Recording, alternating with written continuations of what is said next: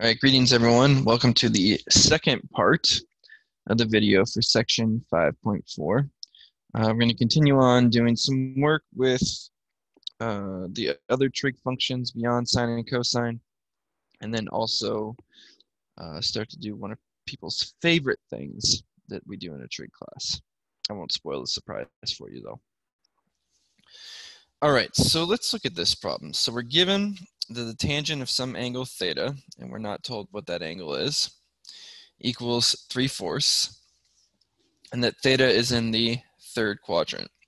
We're asked to find the values of the other 5 trigonometric functions for theta. So by the other 5, we're talking about all those other ones that were listed in our first video, so sine, cosine, cosecant, secant, and cotangent.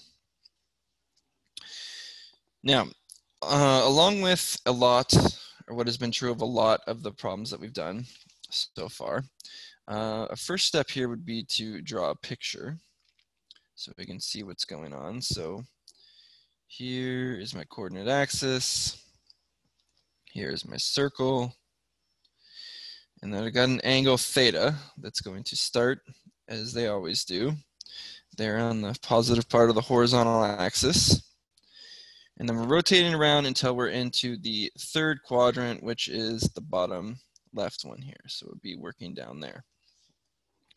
And by the way, just because I don't think I've gone over it yet, just as a reminder of the way the quadrants work, this is number 1 here, this is number 2, this is number 3, and this is number 4. So we also count counterclockwise there.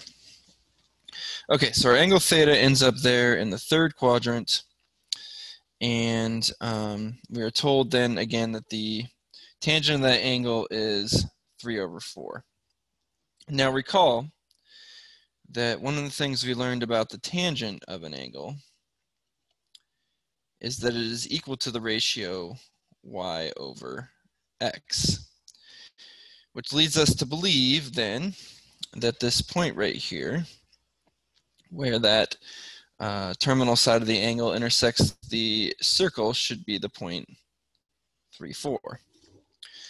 However, keep in mind we are in the third quadrant, right? So we have to think about what are the signs on the x and y values there. Well, for the x values, we're working on this part of the horizontal axis, which hopefully you see that would give us negative values for x. And then for the y values, we're working on this part of the vertical axis, which you would hopefully also agree with me gives us negative values there. So we're actually looking at the point -3 over -4. And sorry, I have those switched around. I apologize. It should be -4, comma -3, since 3 is the y value, or -3 is the y value. And notice if we plug that into our tangent tangent ratio here, if we do -3 over -4, well, negative over negative gives us a positive, so we get the positive 3/4 that we started with, right? So that shows us that this works. Okay. Now, the question is, how are we going to find the other trig ratios, right? So we need to find sine of the angle, cosine. Where do you have tangents? So then we need cosecant, secant, and cotangent. And hopefully you recall we had ratios for these, right? So we had that sine was y over r, cosine was x over r, cosecant was r over y, secant was r over x, and then cotangent was x over y. And we can actually find cotangent, right? Because we know the value for x and y. So the x value is -4. The y value is -3. So -4 over -3 gives us positive 4/3. But what are we missing here to be able to do the rest of them? That's right. We need the value for r. So how are we going to do that? Well, recall that r is this length right here, from the center of the circle to the outside. And what's the value for r? And there's a couple different ways we could go about this. I apologize, it's not working. It's the value for r. So first of all, we know that the other end of the radius there, that's the point 0, 0. So we could use the distance formula to find the distance between 0, 0 and -4, -3. We could also approach it this way. Notice that if I drop a line here to the horizontal axis there, it gives me a right angle. And now I've got a right triangle here. And notice that in that right triangle, well, the length of this side right here is -4, since that's going to be along the x-axis, so that'll be our x value. Length of this side down here will be -3, since that is parallel to the vertical axis, so that'll be our y value. And so if I blow this up over here on the right, what we're looking at is a right triangle,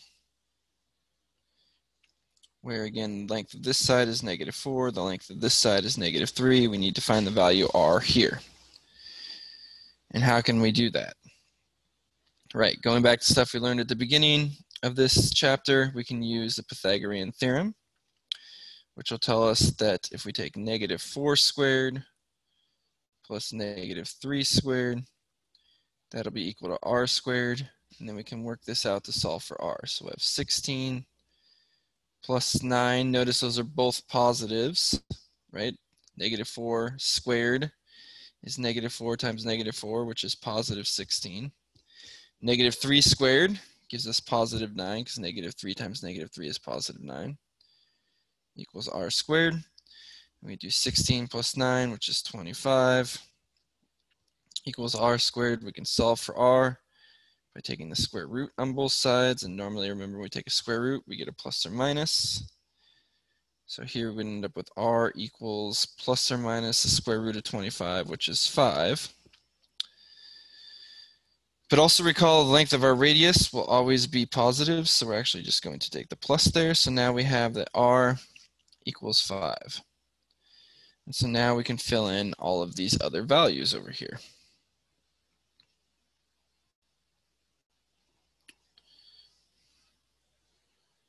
Okay, so for sine, we would do y over r, so the value for y was -3, so this will be -3 over 5. Cosine will be x over r, so this will be a value for x, which is -4 over the radius, which is 5. Cosecant is going to be r over y, so that'll be 5 over -3, or -5/3. And then secant would be r over x, that would be 5 over -4. Okay, so that's super messy, so let me rewrite this out, just so we can see exactly what we've got here.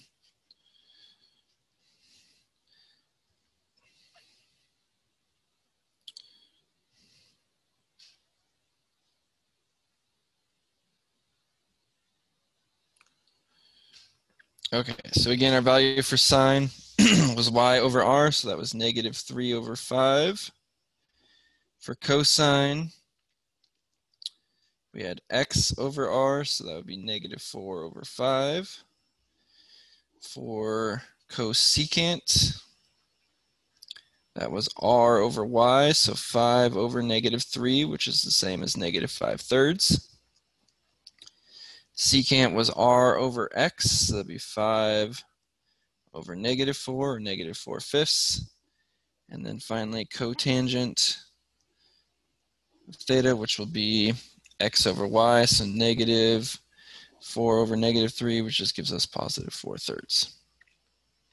Okay, and there we have our answers. All right, I'm actually going to leave it there for now. You'll have to wait for the next video to see that special surprise, that thing that everyone loves in trig class. So I'm sorry to keep you waiting, but I'll see you in the next video. All right, thank you for watching.